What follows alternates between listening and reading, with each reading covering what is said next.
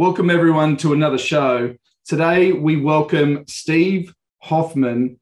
Now, Steve, I'm going to run through your short bio, but your bio is massive. So I really recommend everyone connect with Steve. And Steve, I hope you don't mind that, because I think as you read through your bio, it's nothing short of exceptional. And I read through a lot of bios, but when you get super excited about something you and I could possibly talk about for 5 hours, we're going to try and condense it into a short 20, 30 minutes. So there's definitely more to what I'm about to share with you.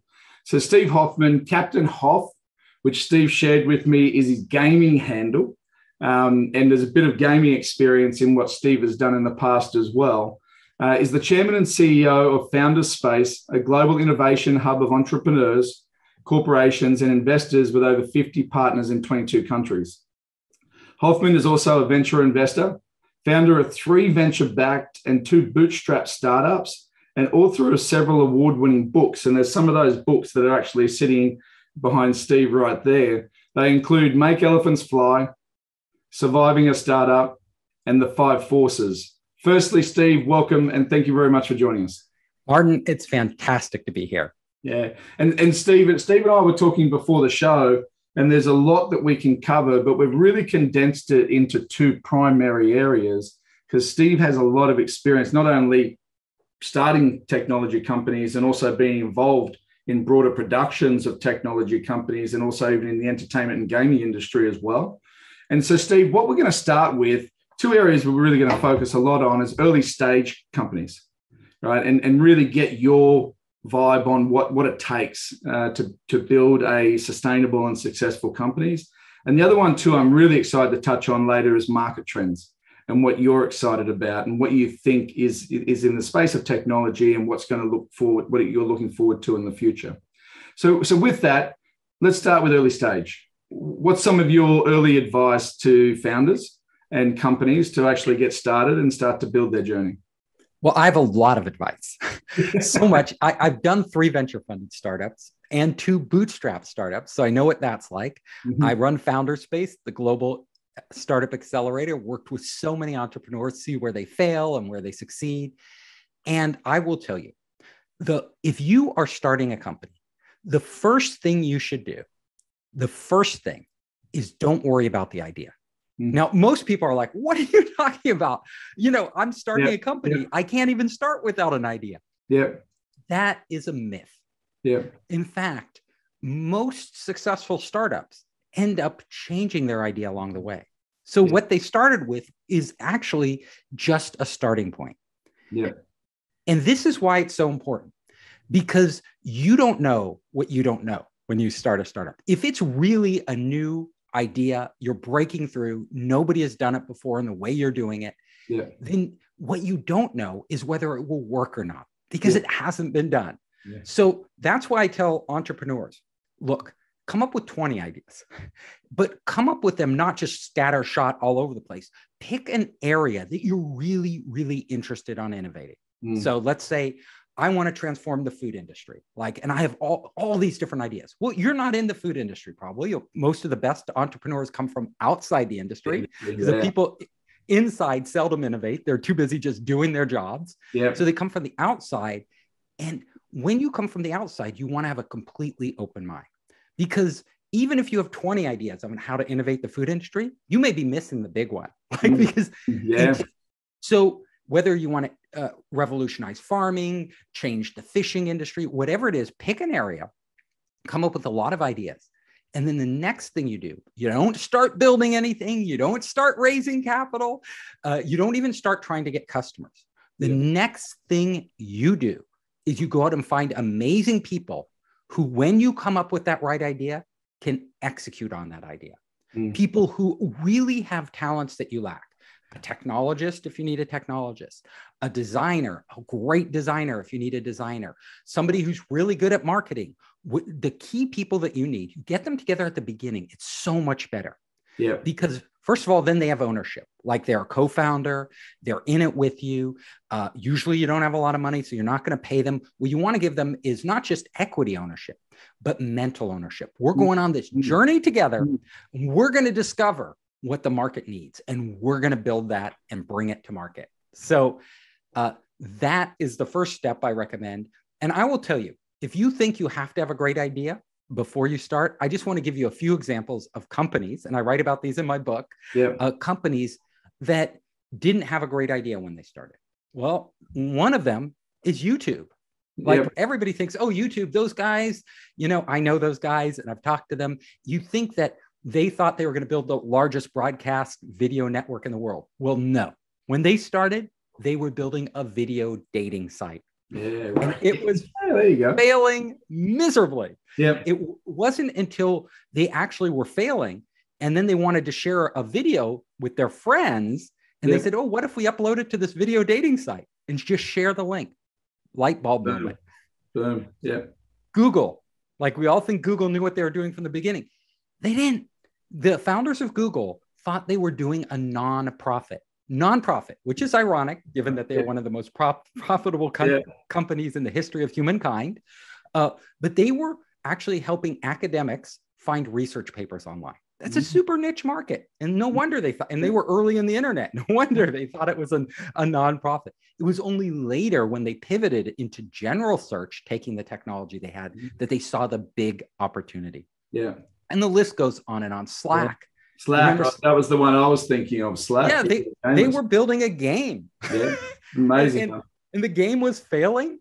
Yeah. And they looked and all their engineers had hacked together this communications tool that they were using to collaborate more effectively. And they're like, well, the game isn't working. Let's try this. So that just shows you. Yeah. Yeah. That's amazing. So because it's very easy to get caught up on something. Oh, yeah. That's why I say come up with 20 ideas so that you don't have that emotional investment. As soon as you attach your ego to one idea, very hard to let it go. Yeah. And that's where most startups die. Not because they change too often, because they stick with an idea that isn't working too long. Yeah, that's really interesting because that also leads to a discussion around a type of founder, right? Because for a founder to be so fixated on one thing and they can just be so, let's call the word pig-headed, right? And they go, well, that's that. But they've surrounded now themselves with a bunch of people who are going, you know what, maybe this isn't quite it. Maybe it's over here, where some founders might go, well, that's not what I'm doing. I'm doing this, as opposed to they're going, actually, that looks like a great idea. So it happens all the time. Yeah. A lot of times the great ideas are right in front of you, but because you're so fixated on doing this one thing, and a lot of it is that founders think, if I give up on my initial idea, I'm failing. And the more time they put into it, the more money they put into it, the less likely they are to change, even though it's more obvious it isn't working. Yeah. So you always have to challenge yourself. This is how you succeed. You don't exceed. Like some of the best founders in the world didn't come up with their great ideas at all. They weren't even their ideas. That's what you just got to disassociate yourself with. Like Elon Musk didn't start Tesla. It wasn't him. He was just an early investor. Kalanick didn't start Uber. He was just an early investor. The list goes on and on. Yeah. It doesn't have to be your idea. Great entrepreneurs, this is what my definition of a great entrepreneur. Great entrepreneurs aren't people who come up with great ideas.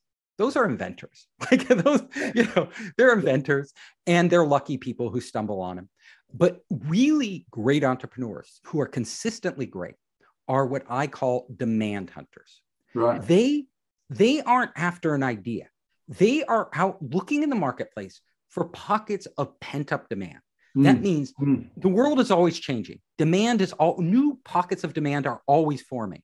And this is where entrepreneurs actually take off. They identify, there's this group of people and they really could do something because of the new technology or new way of thinking about it, new design, innovation. We could do it so much better for them.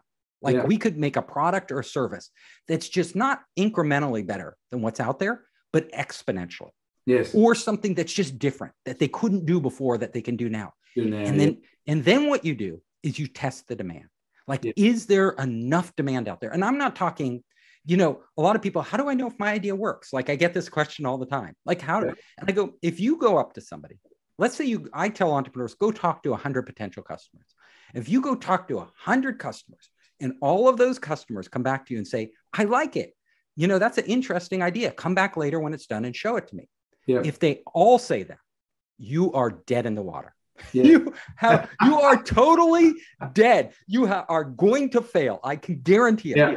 Yeah. Because that means there's no real, anybody's going to say, yeah, that's nice. Come back later. Anybody, like that's the standard response. You know, when you have demand, like real demand, is when they say this.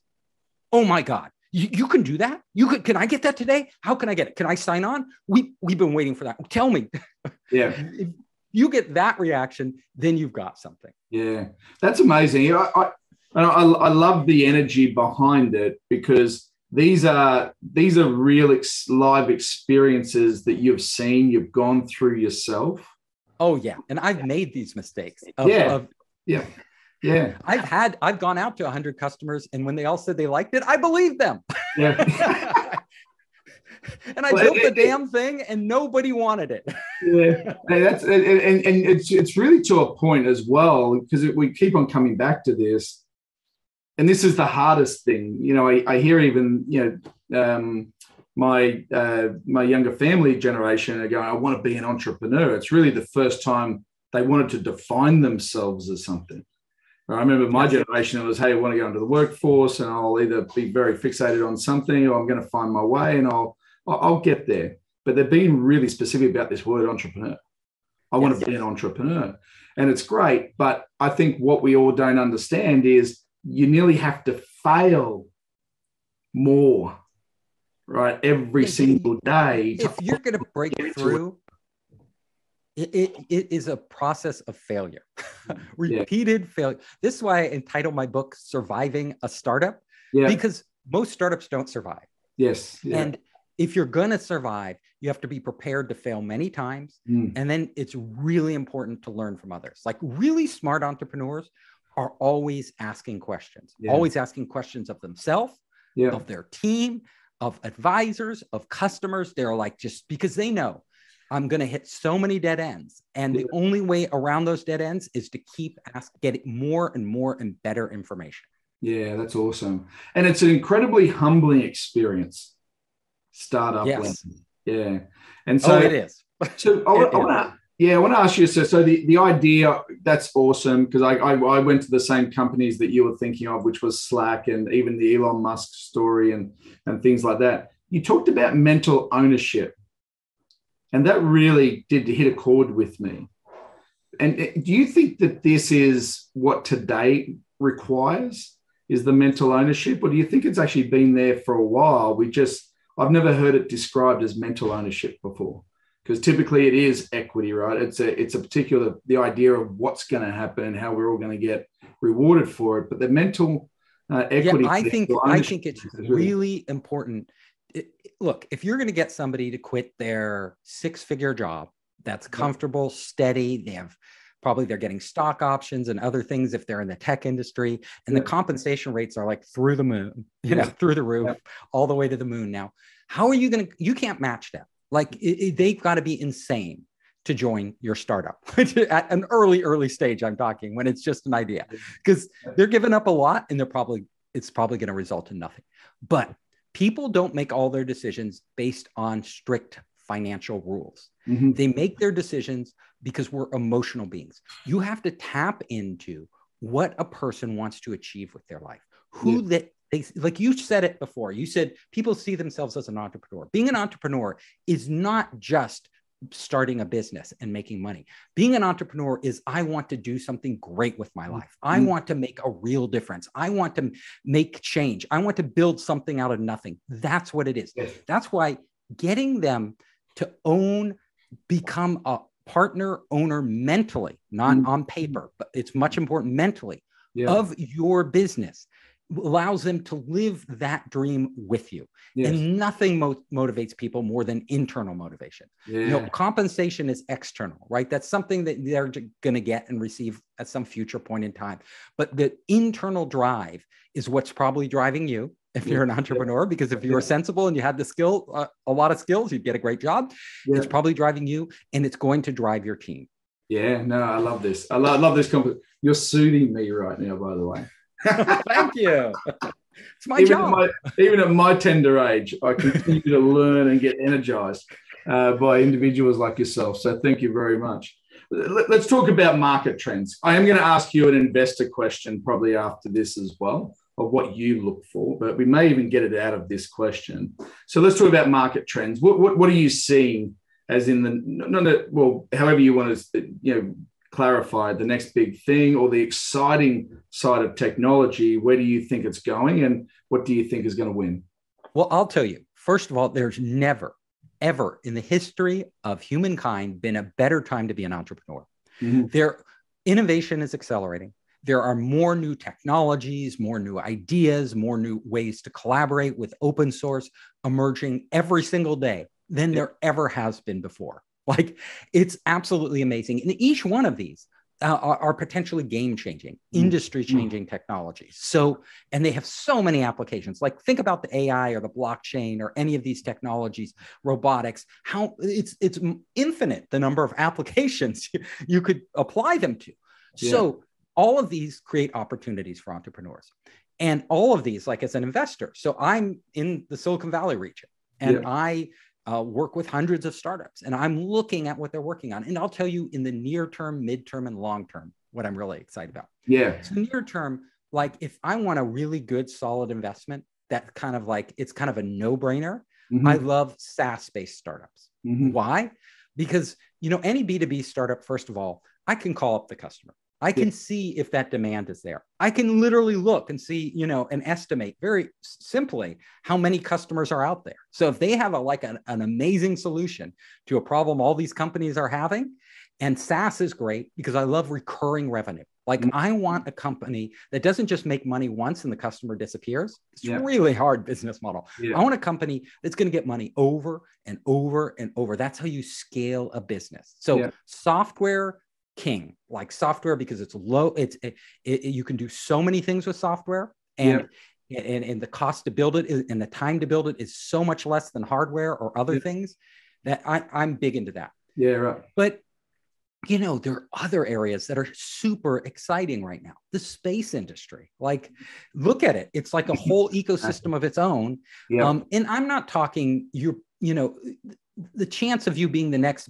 billionaire rocket boy, like Elon Musk or Branson or Bezos, like, you're not going to do that, and compete with those guys. But what you can do is there's all these niches for hardware and software in that world. There's a whole ecosystem. They're going to need stuff. They can't build it all themselves. You can get into that. There are other areas that are super exciting. So I'm big into CRISPR gene editing technology. We have uncovered the source code for life. So you imagine we invented computer code, and it revolutionized everything, right? Well, we are doing what we've done for the internet and iPhones and technology for biology now. Right? We can create new species of plants and animals that never existed. And do you know how much it costs to get a gene editing kit?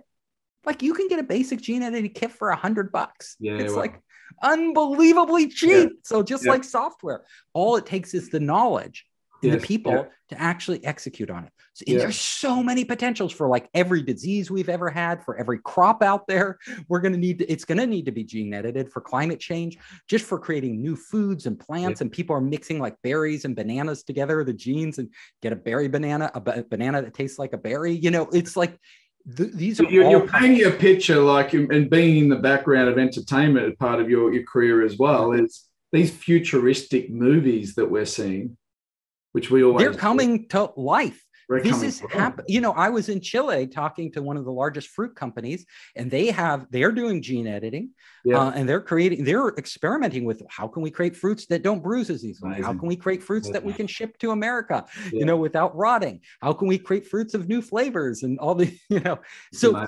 these people are doing this right now. And these are, we're just scratching the surface. Then you get into robotics. Robotics is hard. It's always harder when you combine hardware and software. It's like two startups in one. So you have a software startup, be thankful. Like, it's easy. but literally, we are going to see robots doing all sorts of jobs that were never possible before. With new advances in machine learning, deep learning technologies. It's going to be transformative. And if you look, like, I'm in the United States right now, we have a shortage of labor, a critical shortage of labor in areas like the food and service industries. There just aren't enough people that want to work in the restaurants. The fields and farmers, people don't want to pick the crops. It's brutal work, like out in the hot sun. Robots are going to have to step in. Elderly care, nations like Japan and China, the populations are aging, massive populations. They don't have enough young people to even take care of all these old people. Robots are going to have to fill the gap. The demand is going to be extreme. When there's extreme demand, big opportunities for entrepreneurs. And let me wrap it up with one more that's really cool. You've probably heard of this, brain-computer interfaces. So Elon Musk and others are developing chips now that you can literally insert into the brain that at some point, and they can actually do this now, they've done it in the lab, you can actually think thoughts in your head and communicate them directly to the internet, directly to the cloud. I was hoping we would stick to our mobile phones being able to do that for us. So we can actually guide it. It's coming, but most of us will not want to get chips in our head unless we are like severely paralyzed, like our entire body. But what they are also developing, the US military and DARPA is putting, and remember, they invented the internet. They are developing the technology now for non-invasive, meaning no drilling holes in your head, brain-computer interfaces. You can just wear them like a headband, and you can upload and download data from your brain. When that happens, we won't need a cell phone. iOS and Android will seem like those ancient compute punch cards. iOS and Android will become punch cards, and we will literally have a brain operating system that interfaces between our thoughts and everything else out there. Well, this is interesting because even the way our children are learning right now, I say to my kids, they ask me questions, and I dare I say I'm a parent, and I sit down with them and we work through some things. But I also say Google is your best friend, right? Because that's what I told my kids. I was like, I can help you, but I may be wrong. Just go online. There's Khan Academy, there's Google, there's every single thing you need to learn is on the internet. In fact, honestly, if you get a kid so that they can read, write, and do basic arithmetic, they can learn everything. They could quit school and learn everything else online. I've got a very good friend of mine. Actually, was on a previous series that we ran, and I call him the Matrix, the human Matrix, because you can basically just data download into this individual, and all of a sudden he's flying planes. All of a sudden, and I go to the Matrix model because that was very invasive, right? The way that they did it through the back, but the idea of how do you upload things. And that also goes back to the entrepreneur side of who we are as individuals. And again, I would love your thoughts on if I was starting out as a young entrepreneur, because I also believe it's not for everybody, right? As glorious as it sounds, and all the people we've talked about, they've got amazing stories, success stories. As you rightfully said, the mass majority fail. And comes with that is stress, is mental health, is physical health, is friendships and everything that goes with it as well. So what's your advice for a young entrepreneur? And by the way, I would classify myself as an aspiring entrepreneur through the first 2 decades of my career, but I'm a young entrepreneur in my third. Right? I was always entrepreneurial. I can go back and say, actually, you were already there. You just hadn't worked out what it was yet. And now I worked out what it is. And now I'm going on that journey. And it's hard. It's not easy. It's really brutal. Yeah. And so what's some of your advice? My advice is a couple things. So number one, it's going to be stressful. There's no way around it. Some people handle stress better than others. So if you don't handle stress well, you have to work on yourself. You have to work on, otherwise it's going to be torture. Like you're going to torture yourself. So you have to be comfortable with the ups and downs of being an entrepreneur. You have to be comfortable with uncertainty. Like you never know what's coming next. You have to be comfortable with financial risk because it's a huge financial risk. Now, the most important thing to surviving a startup, which is in the book I wrote, is not just making your business survive, but like you said, making those relationships around you survive. Is it worth it to have a successful business and lose your marriage, not spend enough time with your kids and regret that when you're older because you don't really know them because you're spending all your time working, lose your best friends because you're just totally out of touch and you never respond to them? No, the answer is no. Yeah. So you can solve this in a couple ways. One, block out time for them. Like literally, just like you would schedule meetings that you wouldn't miss, you have to schedule time for your friends and family. And like, oh, every week I'm going to spend this time with my friends and family, come hell or high water. Like I'm not going to compromise on it. And you do that, right? Yeah. Number two, communication. Like most marriages break down, most relationships break down because the couples they aren't communicating in the same way. So you really have to listen to your partner in life. And you and your kids, like they're part of your core thing. Yep. And you really have to explain to them why you're doing it, what it means, and make sure they're on board. Because if they're not on board, it's not going to work. And then you have a choice to make. Like if they are fundamentally opposed to, they don't want the stress, they don't want the risk, they don't want, those things are going to ruin that relationship. Those are just waiting to go off. They're bombs waiting, ticking time bombs. Like they're going to go off. Yeah. So you have a choice then. Am I going to sacrifice this or am I going to take a different path in life? And not everybody needs to be an entrepreneur. So you just, the way you mitigate it though, is making sure everybody's on board and everybody commits. Not that you force them to commit, that they want to commit. They buy into the dream. They have the same mental ownership that your team does because they are your team. Your family is your team and you all have to buy into this. Yeah. I feel like we're having a one-on-one session right now. Those are the best. I'm hoping that my family outside can hear this, and they'll definitely listen to this podcast for sure. Just tell them to talk to me. Yeah, no, that's really cool because there was something there that really struck a chord with me, which is around making time. And I have told this story before, over a decade ago when I was traveling into Asia every second week. And my son, who's now 14, was 3, and he was getting anxiety around dad traveling all the time. Yeah. And it was interesting. Uber did actively play a role in lowering his level of anxiety because when he could see the car and track it to the house, he'd mentally process, hey, Dad, the car's here. Dad, the car's here. And by the time the car got there, he goes, Dad, have a great trip. That is great. Yeah. It was really cool. It didn't result. I actually got off the plane because my priority is my family number one, and I made that conscious decision. But the other thing I'm really excited about, we're actually putting that whole concept into our technology. Because when you talk around how do we, work and execute easily inside tech today, that as you rightfully said, there's so many pieces of tech being thrown at people, right? Yes. How do we make sense of it all? Well, with that one digital workspace is fine, but we're bringing the personalization to it. And we want to ensure that people now have the choice to know what they're doing. I call it transparency with context, have an idea of what they're doing and make sure they're not doing things they don't need to, but they've also got the time to do things they want. And in one view, they can see both. That's really important. Yeah. Yes. And so that's been a big driver for ours for a while. That's been, sort of festering for a while that now we're putting into technology that everyone can have that view of what's important and how do we all go on the common journey, whether it's personal, whether it's professional, or whether it's futuristic. It doesn't have to be, what's in front of you right now. So, so Steve, with that, I thoroughly enjoyed our conversation. As I said, you and I could talk about for 5 hours, and I don't know. I hope the audience sort of listened to this the way that I did. You're talking to me, and you're sharing. You're giving me an insight to a lot of my feelings, right, and a lot of what I've experienced in the past, but what I'm also going to experience in the future, which is very, very cool. So with that, mate, thank you very much for joining us. Thank you. I really look forward to continue a relationship with you and having you on the show again.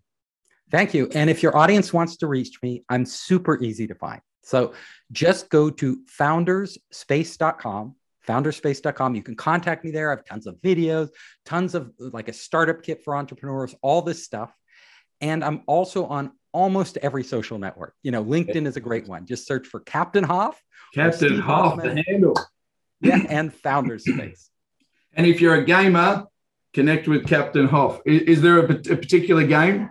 I made a bunch of games. My first startup was a game company. So the first startup teaches people, actually, it's ironic, but my first game teaches people how to become entrepreneurs. Yeah, right. It is called Gazillionaire. So just go to gazillionaire.com and you can download and play that game. It's still around. It's like my universities and schools all over the world. That is fantastic. My 11-year-old did an entrepreneurial course last summer. Your 11-year-old should be playing this game. Yeah, I love Honestly, that. I will get you a free copy if you want it. You just That's tell very me. cool. Yeah, well, thank you very much, mate. We really appreciate it. And sharing your level of knowledge and expertise has just been a wonder. Thank you. Take care. Perfect, mate. Okay, we did it. Knocked it out of the ballpark. Well done. Let me just...